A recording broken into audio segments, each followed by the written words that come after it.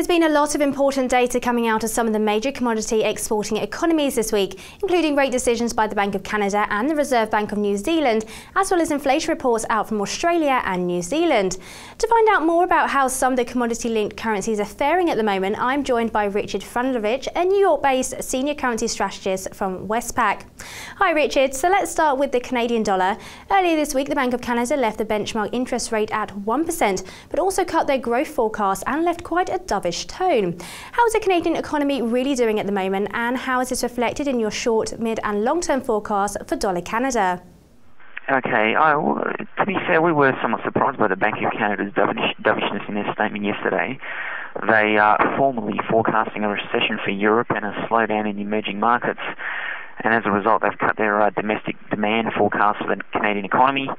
And as a result of that, they now see much less inflation pressure in the Canadian economy, and whatever residual expectation they had that they thought they could be raising rates sometime in the next year or so has been completely killed off.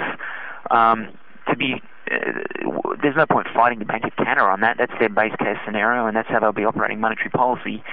That is a clear negative for the Canadian dollar.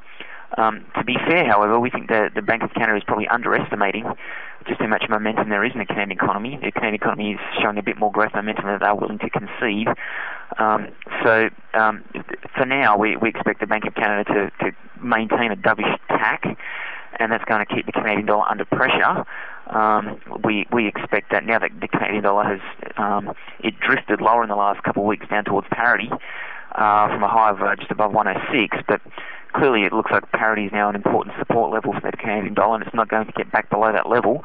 It looks like going forward the dovishness of the Bank of Canada, along with a global slowing which is going to weigh on commodity prices that matter to the Canadian dollar, will keep the Canadian dollar on a weak footing. So we expect parity is going to offer some support in coming days and weeks, and ultimately that's going to see Canadian dollar trade back up to 106 by the middle of next year. Although to be fair, as I say, we do think the Bank of Canada is underestimating the growth potential of the Canadian economy, but we don't want to fight the Bank of Canada for now. They've basically taken the wind out of the sails for the Canadian dollar. It looks like the longer term trend is now upwards for dollar CAD. What about the Australian dollar? There's talk that the Reserve Bank of Australia may cut the benchmark rate as early as next week. What's your view on the matter, and what are your forecasts like for the Aussie dollar over the next year? Okay, yeah, well, Westpac made the pretty bold call some months ago that the RBA would be cutting rates before the year is out. We're actually the first bank to make that call, and we had been looking for the bank to cut rates in December by 25 basis points for a total of 100 basis points by the middle of next year. In the event, the Q3 CPI for Australia, the core measure, came in below expectations, even below our bottom of the range forecast at 0.3. That substantially alters the inflation profile that the RBA is looking at, and it now opens the door for an easing in policy as soon as next week. We now formally expect the bank will be easing policy by 25 basis points. Now, a lot of that's priced in, and indeed easings out into next year are now priced in.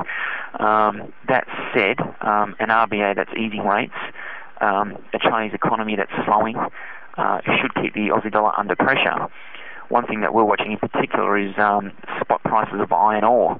Australia's second biggest export. The price of iron ore is now down around 25% just in the last couple of weeks, as due to the slowing in demand out of China.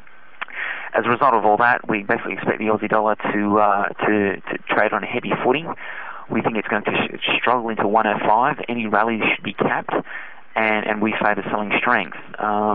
If a return to 105 is seen, we'll be formally recommending selling the currency, and we think it's in fact got room to trade down towards parity and below on a 6 to 9 month view. And finally, what about the Kiwi? What are your forecasts shaping up like for this pair through to year's end and into next year? We think the Kiwi has the best days are behind the Kiwi. A return back above 80 is going to be a real struggle. We think it could be trading down into the mid-70s and low 70s by March and June quarters of next year. It's a somewhat similar tale for the New Zealand dollar as it is for the Canadian dollar and the Aussie dollar.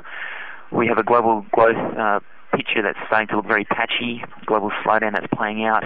It has yet to have a significant negative impact on the price of the key commodities that New Zealand exports, such as dairy and forestry products. But we do expect that's just a matter of time before that plays out. A weaker global growth story plays out for weaker commodities for New Zealand. And it's worth noting too that earlier in the week we saw a CPI number released for New Zealand for Q3 that was decidedly soft and removed any hint of significant inflation pressure from the New Zealand economy. That too means that the RBNZ is unlikely to be raising rates on any foreseeable horizon, certainly over the next 6 months.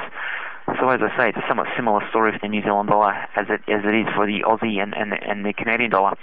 A central bank that has no room or no case for hiking rates, and a global growth picture that will be keeping downward pressure on key commodities for New Zealand. That means all New Zealand dollar rallies should be capped at most into 81, 82, although we think it'll struggle to even get it much above 80 in the coming days. And we fully expect the Kiwi to be trading in a mid-70 handle into the next year. So there we go, great advice from Richard about what to keep an eye on over the coming weeks and indeed months for the Canadian dollar, Aussie dollar and Kiwi. That's all we have time for today, but tune back in on Friday for more Targets in Focus. Goodbye.